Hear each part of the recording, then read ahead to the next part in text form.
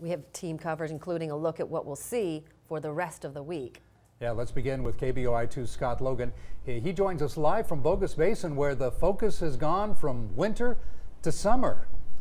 The snow may not be still up here, but what I want to show you is that this is one of the beautiful new mountain bikes. There's 20 of them that Bogus Basin will have available to rent this summer. Unto everything there is a season, and this summer will be a season of firsts for Bogus Basin, including the first time Bogus ever rented mountain bikes on the hill.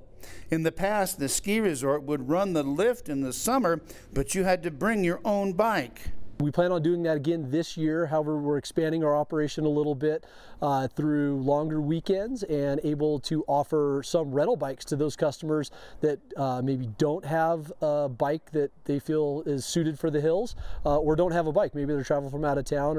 20 brand new bikes have arrived and are being assembled at the rental shop. The bikes are Diamondback brand, made in Kent, Washington, and there's a variety to choose from.